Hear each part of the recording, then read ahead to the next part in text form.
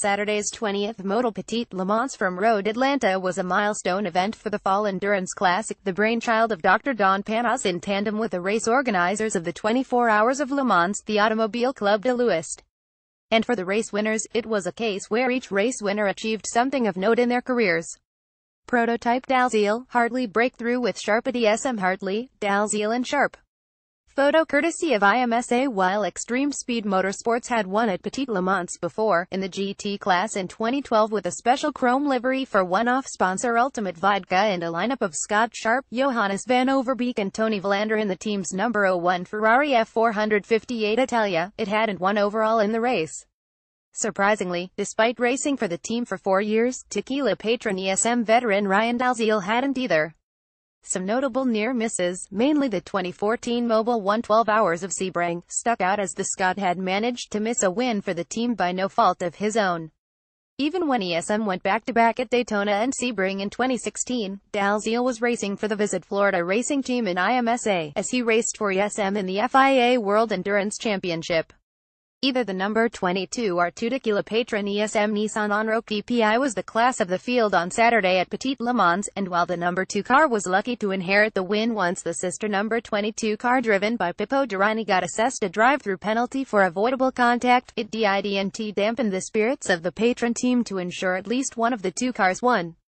The number 2 car survived in spite of an alternator issue that nearly defeated them again, but in the end former Starworks Motorsport teammates Dalziel and Hartley got on the board for ESM. When we lost the lead in the pits from the alternator issue, I thought the race was over, Dalziel said. Sometimes things are meant to work for you, and today was one of those days. The number 2 definitely car needed it. I'm bummed we didn't get a 12 finish. GT Le Mans AUBERLENS 400th BMW race sends M6 GTLM off in style. Special signage for Oberlin's 400th BMW race. Photo courtesy of IMSA. Bill Oberlin celebrated his 400th start in a BMW in grand style, winning the GT Le Mans race in the final start for the M6 GTLM with co-drivers Alexander Sims and Kuno Whitmer. This was Oberlin's second 2001 and Sims and Whitmer's first Petit Le Mans victories. Obviously I'm the most fortunate person in the world. It's been a privilege driving for BMW for 21 years, and on my 400th race to win, Oberlin reflected. I'm amongst a lot of great guys here, a lot of great teammates. A lot of the smartest people in the world here working for BMW. I'm very thankful and so happy. There were no nerves with Sims finishing the race, as Oberlin hailed his co-driver. The only downside, he said, is that the M6 GTLM has reached its zenith at the time it ends its career before the new M8 GTE comes online next year. A couple other tough races limited the pair in the number 25 BMW Team RLL entry to second in points, namely a ladder S mechanical at Veer that dropped them from a sure win to fourth. But Oberlin was still thankful to Sims for making their first year as co-drivers a good win. GT Daytona CDP back on top in US, as Land's young trio breaks through. De Filippi's star shone brightly. Photo courtesy of IMSA. In a 17-car class, European regulars Monteplastic by Land Motorsport toppled the establishment with its number 29 Audi R8 LMS in just its third US start of the year. The team's usual full-season pairing of Connor De Filippi and Christopher Myers featured teenager Sheldon van der Linde as its third driver, who starred along with them. Track support and strategy from Peter Bryn Starworks Motorsport operation helped aid Land's charge to the top. We had an amazing car. I can't believe how strong it was, said De Filippi, who won his first race in the U.S. since a Star Mazda race at Lucas Oil Raceway in Indianapolis, Indiana 2012. My teammates did a flawless job. We proved our young guys can do it. A lot of teams don't give a guy like Sheldon a chance to do it. De Filippi, who's since become a GT star with Porsche and now Audi since moving to racing in Europe full-time, even as he would welcome racing more in America next year, also noted the significance of winning at Road Atlanta.